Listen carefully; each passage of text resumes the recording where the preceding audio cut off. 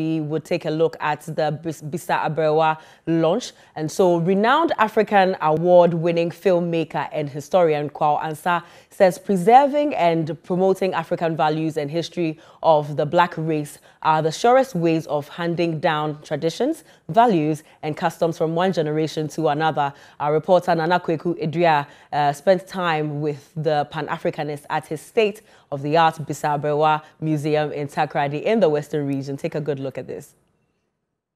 Located at Nkontompo, a suburb of Sekende Takoradi in the Western region, the Bisa Aberwa Museum houses one of the world's largest private collections of artifacts, sculptures, and audiovisual representations of the African story. The Pan-African Museum was created to be one of the largest sculptural representations in clay, wood, cement, paintings and photographs of personalities whose sacrifices have shaped African history both within the continent and the diaspora. It has about 2,200 artifacts, sculptural pieces and photographs of heroes of the African struggle and the African-American civil rights movement, as well as other black personalities in the French, Portuguese and Spanish Caribbean.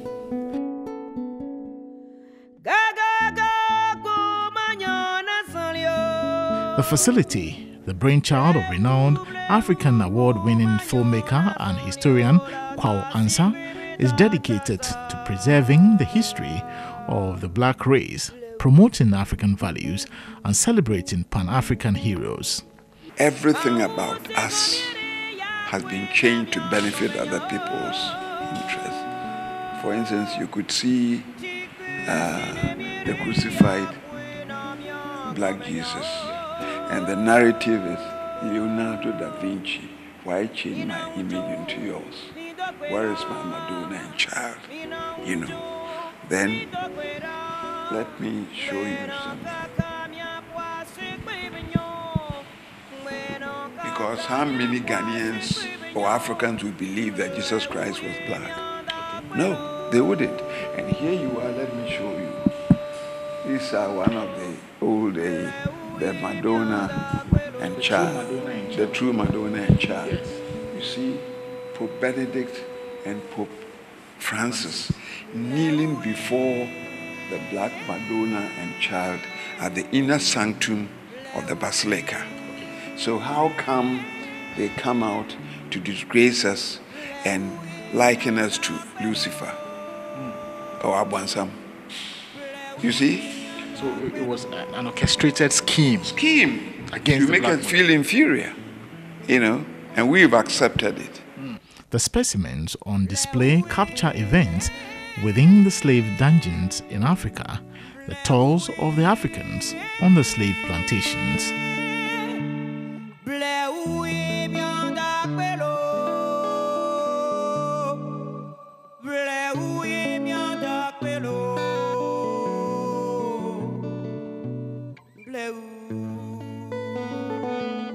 Our forefathers who were taken into slavery, they were maltreated, they were lynched, they were killed, they were maimed. There's something, if we can walk for you to tell us one more thing. You've really portrayed them properly here, where some were being whipped, somebody in like a Roman father, or I should say a priest, I should put it that way. What is it? They are Ku Klux Klan. These were people who came together, formed groups just to maltreat the black person. To them, black people were not human beings. They treated their dogs better than the black people. As you could see here, some of these people attempted to escape. And when they were caught, they were lynched. You could see even babies being lynched at the feet of their parents. And these are slaves they bring to come and observe so that they don't repeat what their relatives did. The museum is a product of collections started about 40 years ago with the main purpose of allowing generations of Ghanaians to know more about the past so that they could make informed decisions. The paramount chief of Isikado traditional area, Nana Kobina Nketia V, is vice chairman of the board of trustees of Bisa Aberwa Museum. Most of us don't know what is meant by being African. And when you come here, you realize who you are and the lost knowledge. And without knowing who you are, you'll be mentally enslaved. So here is to remind us of the struggle that we are now in this year of return. That is the period that we are in to liberate ourselves mentally from imperial doctrines, Eurocentrism, and all these things. It's a return to ourselves and to our own value system. The facility is also expected to serve as a conduit for handing down traditions, values, and customs from one generation to another in Ghana and Africa. I started as a textile designer. I've gone into so many areas, set designing, you name it, film director and whatnot.